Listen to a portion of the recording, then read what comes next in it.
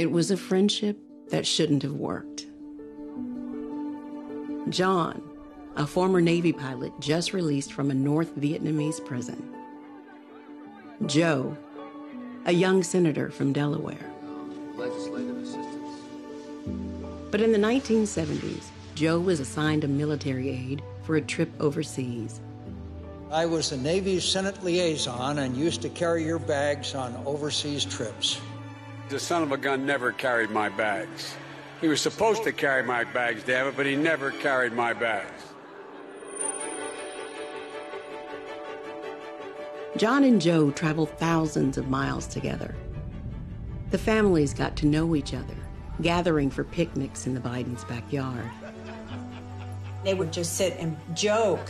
It was like a comedy show sometimes to watch the two of them. But when John was elected to the Senate as a Republican from Arizona, they found themselves on opposing sides. We're in different parties. We hold different views on many issues. They'd be going at it on the floor, and you'd think, oh, these guys must really, really, really dislike each other. And they'd be having dinner that night together.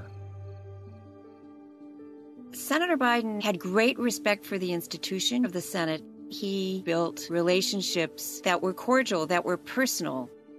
We've always been willing, when we thought the other guy was right, cross the aisle and lock arms. It's good for the country.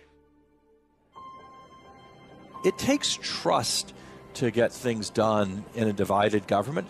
And I think with Joe Biden, his colleagues knew that your points were equally valid to him.